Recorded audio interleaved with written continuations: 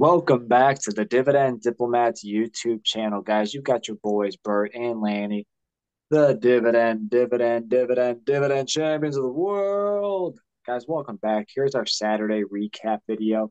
We've been testing out what we want to do on these Saturday videos. We're going to kind of piggyback off of last week and give you some big headliners. We're going to call it Headline Saturday right now. Kind of like you want to headline the pay-per-view for wrestling. Ain't that right, Bert? Right. So what help us out as we're experimenting with the name. Let us know what you think of what we're going to call it. Feedback's appreciated, but also subscribe to the channel. Give the video a thumbs up.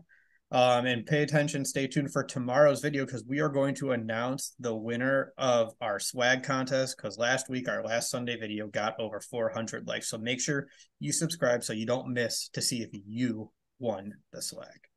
That's right, guys. And we love it. We love getting the emails and pictures and tweets of you guys showing off the swag. So, definitely do that when you get Mhm. this DD swag.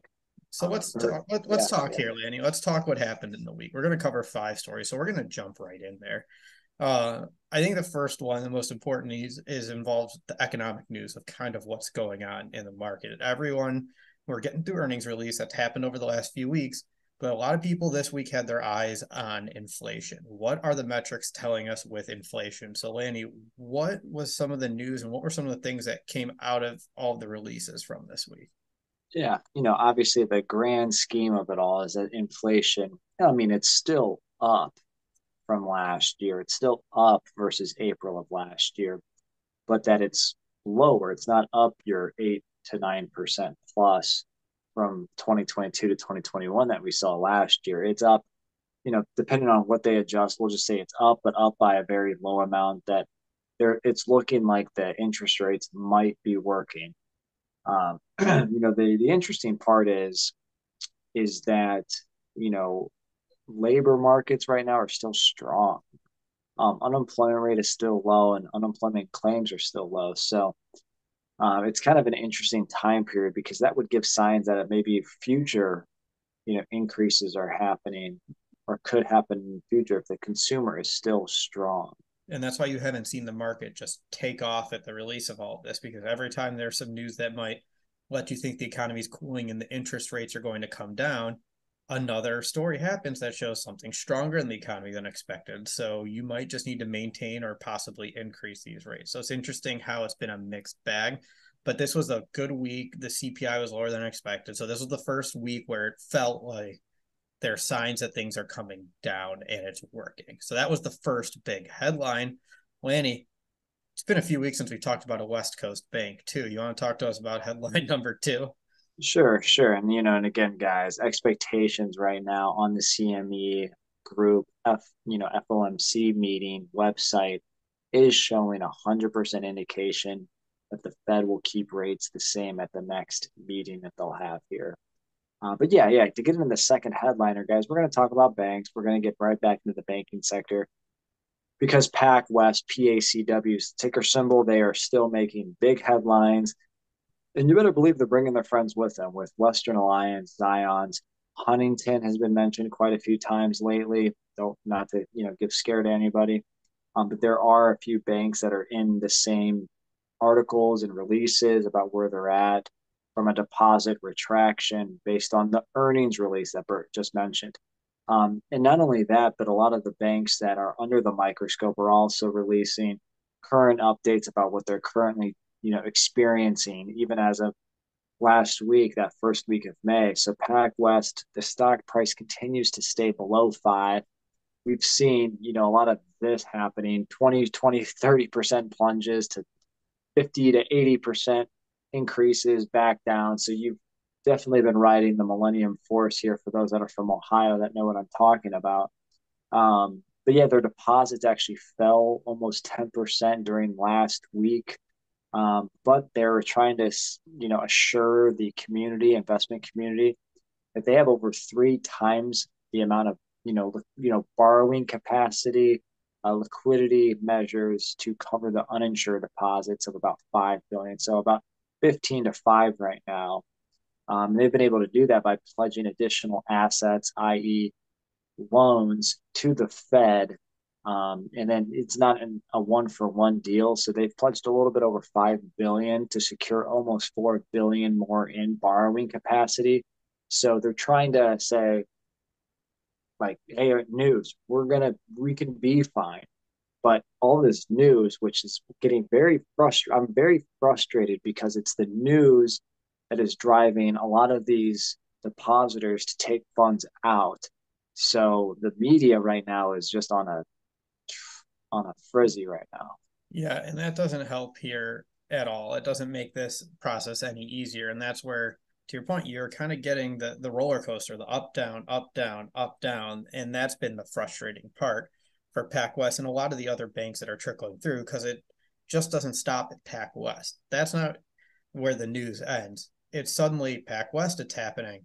Let's look at all the other banks that look just like PacWest and start attacking and start going after it. So I think that's the unfortunate thing why you heard what you said, Lanny, with the other banks that are swept up in all this too, your Huntingtons, because nobody knows who's going to be the focus next and who might have a slight run on deposits. But what's nice is PacWest, at least as you highlighted, is pulling some levers here to be able to get some emergency liquidity and keep some cash in the bank to prop it up, which is what could not happen for Silicon Valley Bank in the moment. It's at least a slower process.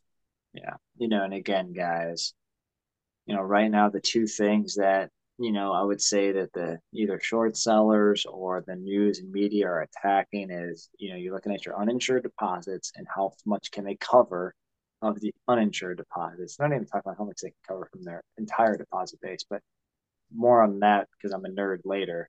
But they're also, looking at, kind of what is happening in their deposit base because I mean, you're not living on borrowing, so you kind of live on low cost deposits. So if those go away, then things can get very difficult for an institution. Let me just say that. But that was the second headliner. Now, Bert, I think there's a great segue into the third headliner because it still has to deal with banks.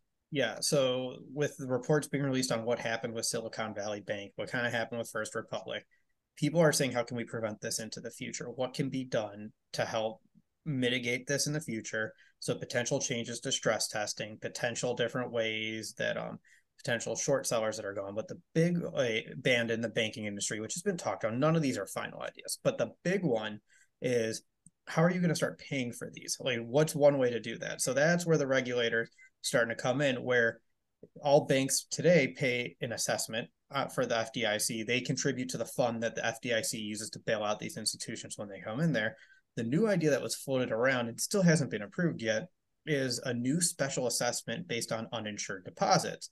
So that's really it's an interesting theory, an interesting idea, because if there, it's going to cost more to have these regulated, you're going to pay more to have these uninsured deposits. You should charge more because maybe that will help the bank steer clear from them, keep those ratios in line, which will prevent future bank runs. It's an interesting theory and an interesting way to potentially help slow down these types of situations in the future. So again, a nice special assessment fee. The biggest banks would be paying it because the Mm-hmm. biggest banks are the ones that hold the most uninsured deposits. So it's protecting the community banks who really, I know locally there's a lot over here in Northeast Ohio that have less than 5% as uninsured deposits. Yeah. Definitely not anywhere near the billions, let alone even the tens of millions. So, why hurt the little guy when it's the big, the big banks that are kind of in the fiasco?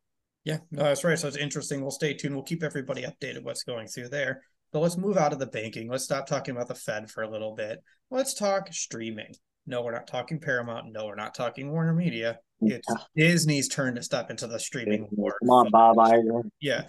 And Bob Iger released earnings and it just didn't meet expectations. There's nothing around that. They lost more subscribers than expected, which was fascinating because you weren't sure where Disney was going to fall. Disney was always positioned differently in my mind than the other ones because of their content, because it's how it's tied in. And having a 4-year old seeing how much Disney is seeing all the princess and all that, you can see how Disney gets ingrained in a family to help insulate you from some of these waves. But they weren't above getting caught up in the streaming wars, losing subscribers as people watch their budgets and they deal with the increased costs. So that's now the question. People are losing confidence in Disney Plus and the ever growing subscriber base and the revenue it's going to bring. How is Disney going to be able to avoid more losses and more financial impact that have hit Warner Media and Paramount in the future. That's the fascinating thing that came out. Yeah. Yeah, lost more subscribers. I think they were down about 4 million subscribers in the quarter. They were close to earnings, close to revenue. Eh, but can Bob Iger right the ship here? It seems like amusement parks are doing very well. Seems like they're reshaping and restructuring the company within ESPN, the parks, and then the Disney Media. Again, this whole streaming business, I don't know if it was during the pandemic where everybody just wanted all of the services because they had all of this cash. So maybe it was the big build up to as many subscription services. Now it's maybe consumers are like, okay, we have Disney now twice, one through like my phone plan, one through the first time we got it. And, there's just a lot of, it's messy. It's the Yeah. streaming world is messy. It costs a lot, and a lot of these places were funding it with the cheap debt that was available. So obviously, too, once interest rates shot up through the roof in the last year, you suddenly had to start thinking about, are these big, expensive productions going to be profitable? And when you slap on triple the interest expense on top of that, it suddenly changes your mind on, is this going to work? Is this not going to? So Disney losing subscribers, will they be able to fix it? That's the question. And last, but definitely not least, we're kind of getting out of the banking crisis. We might be talking to another debt crisis here as the U.S. approaches its debt ceiling limit and the ongoing negotiations that are continuing to happen. And they got stalled. They're getting put to the last minute here. We're running out of time. We're running out of cash. So that's going to be interesting to follow. Yeah, I mean, and we've all been through this before. Maybe some of the less than 20 something year olds that are watching us, maybe you haven't, but we've been down this path many times in the last 10 years. We'll see what happens to that can, see what the dent that gets kicked, and what happens on the debt ceiling here in the United States. So yeah, that meeting was postponed now until next week to give more time for the staffers. But I believe Yep. it, Bert, you correct me wrong, it's the big June 1st date, right? Yep, something always happens right before the deadline. It's just how close they want to come to the edge before everyone lets cooler heads prevail and then talks through things. So Yeah. we'll Yeah. see. So, what do you guys think about Yeah. the five headliners here? Let us know in the comments your feedback. On the expectations with interest rates happening and inflation, how it's impacted you, and what you see going forward. Let us know what you think about the banking industry and the FDIC special assessments. In addition, let us know if you own Disney stock or if you've been buying the stock since the stock price is near its pandemic lows, which was in the 80s, low 90s. It's in the low 90s now. Again, we're recording this Thursday night, May 11th. So they're trading a little over $92 a share. So let us know what you think about Disney stock. If you haven't already, subscribe to the channel. Give this video a big old fashioned thumbs up. And most importantly, just remember, if you're not with the diplomats, you're against us. Oh boy, guys. That was Bert and Lanny from the DD. Over and out.